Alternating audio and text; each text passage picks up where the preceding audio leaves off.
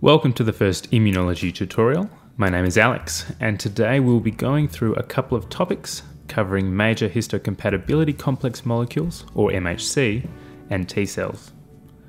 To go through T cells though, we need to first talk about dendritic cells. Next, I will briefly go through the MHC genes and antigen processing. Third, we'll be going through the dendritic cell maturation process and have a discussion of PAMPs. Finally, we will get to antigen presentation leading to T cell activation and how T helper cells differentiate to perform their various roles in the immune response. The immune system is divided into the innate immune response and the adaptive immune response. Dendritic cells are members of the innate immune system but serve as an important link between the two. Dendritic cells, or DC for the shorthand, are what's called antigen presenting cells, or APCs.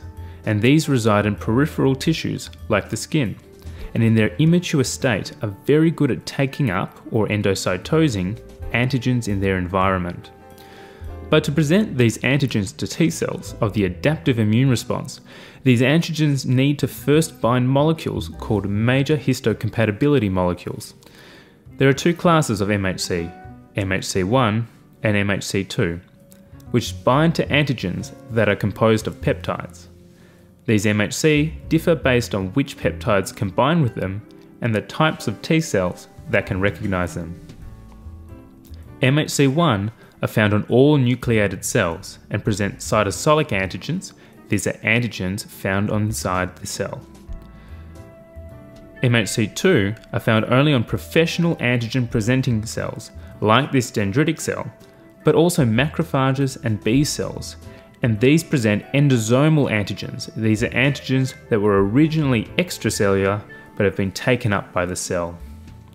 In this instance, peptide antigens that are endocytosed by the dendritic cell are processed within the cell and then form a complex in vesicles containing MHC class II molecules.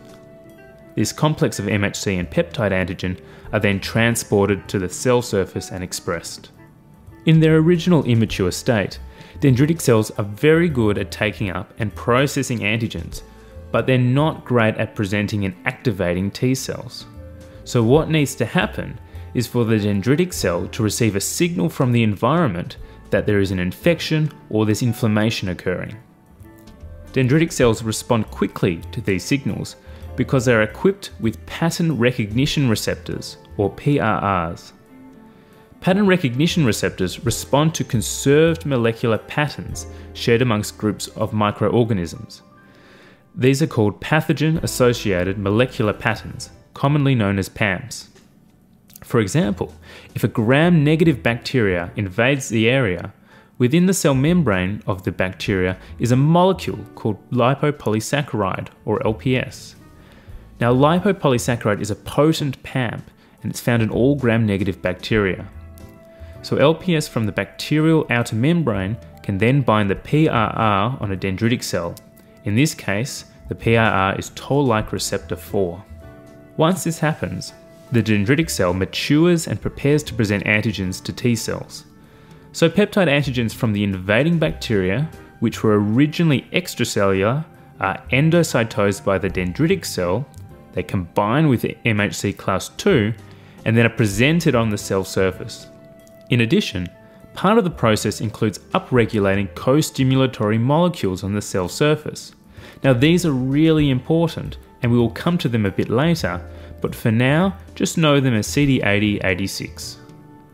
Normally dendritic cells are anchored to their environment, so part of the process is down-regulating adhesion molecules to allow dendritic cells to migrate to lymph nodes, where they can then activate T cells.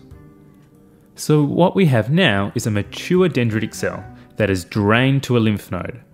It is expressing MHC class II complex with bacterial peptide antigen. It is also expressing this special marker CD80-86.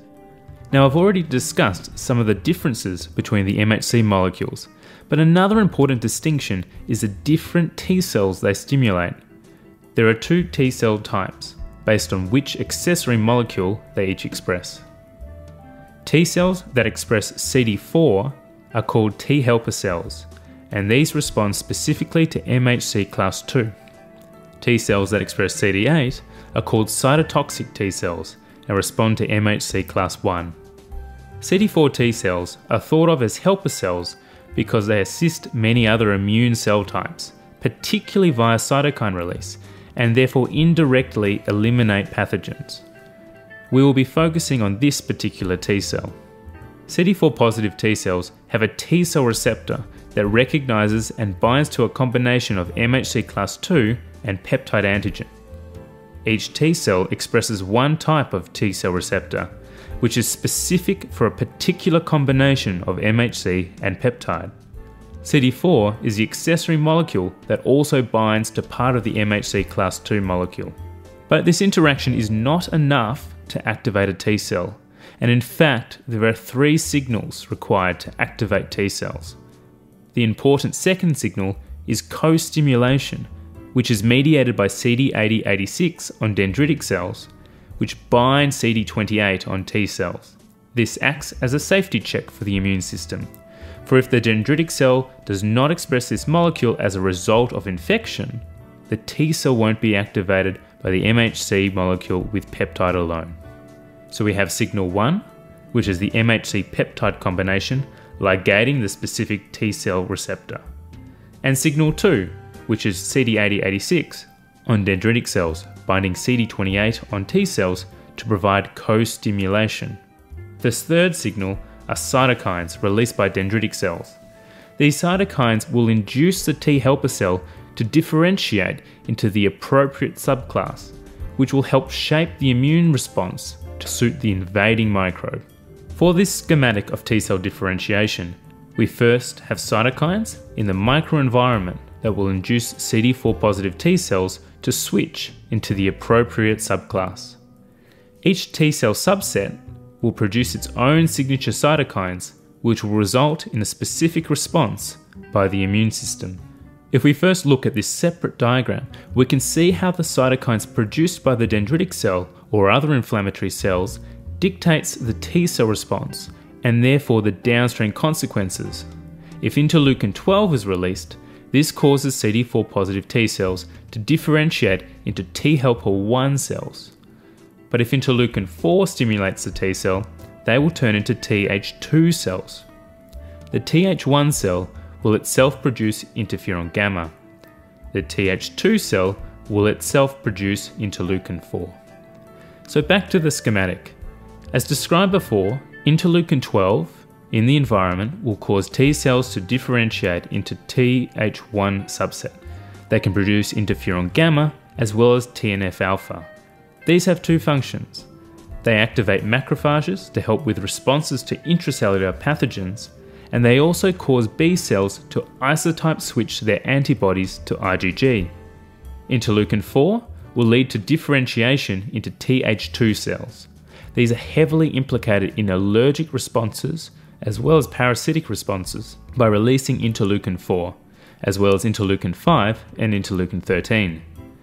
Interleukin 4 stimulates B cells to isotype switch to IgE, which will bind to and sensitize mast cells. Another subset are Th17 cells, which are induced by interleukin 6 or TGF-beta. Th17 produces interleukin 17, which helps responses to extracellular pathogens by recruiting neutrophils. Another pathway is when TGF-beta stimulates T cells, which is different to the other ones in that it produces a regulatory T cell via upregulation of a FOXP3 transcription factor. These cells produce TGF-beta or interleukin 10 and help regulate and suppress the immune system. That concludes the tutorial. Thank you for joining me, and if you enjoyed this video, please check out some of our other tutorials on our channel.